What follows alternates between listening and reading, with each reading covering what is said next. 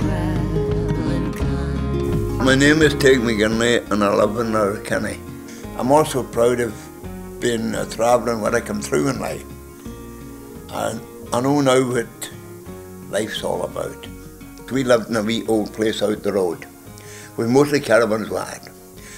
Tinsmith was the only way you could make a living. You couldn't survive no other way.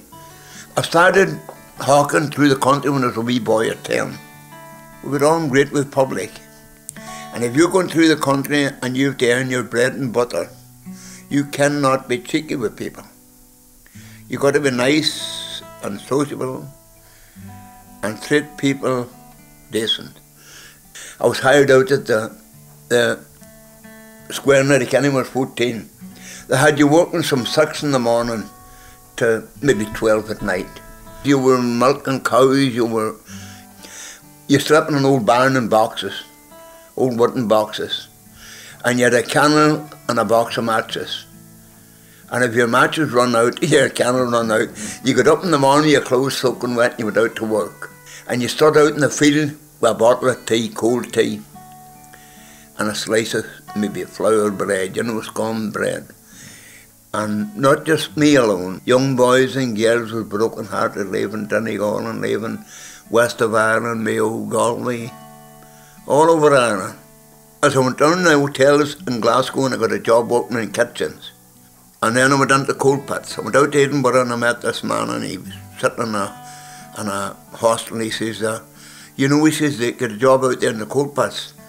So coal work was tougher than tunnel work because you never got to know anyone. There were never no Irish boys with it in the tunnel work. It was all Welsh people. And they were good men, big strong men. They were powerful men. You need to really see it, how good they were. Now if a man loses his life on that 12-hour shift from you left the camp at 7 to you're back at night, it's set. You'll be back at 9 o'clock at night in the camp. You got no grub because you couldn't eat it in the tunnel, too wet. The water was going down the tunnel and coming down round your clothes. Now, in them days it was old-fashioned air leg. Then you held it and you used a 5-foot drill, boring, and you bored 5 foot, depends whatever the man told you to. If you're away for a bucket of tea and all your mates is killed, and you're down a shaft and people's killed, well, you know what, God must be on your side. I mean, what I went through, from I was 14 till I come back, I was only 60 odd year. I was 72 when I come back, and I was 14 when I left. Life wasn't a bed of roses, but I put that down as a penance. As a penance, maybe some our Lord. Thank God and the Blessed Virgin Mary and St. Joseph. At times it's changed great. I don't see no hard times.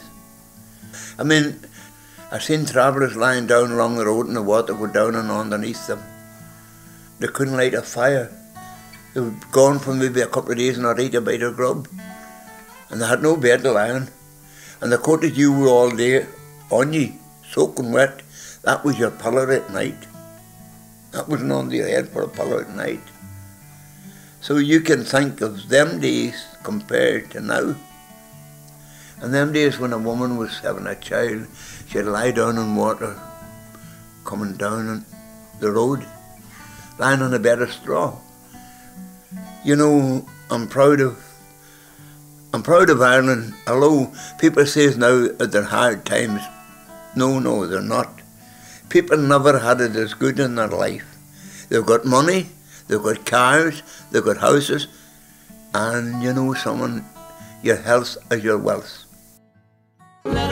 That was The Travelling Kind, funded by the Department of Justice and Equality and the Department of the Environment as part of National Traveller Pride Week, with thanks to Donegal Travellers Project, Donegal County Council and the DLDC. Produced by Anita Guidera and Stephen McGlinchey.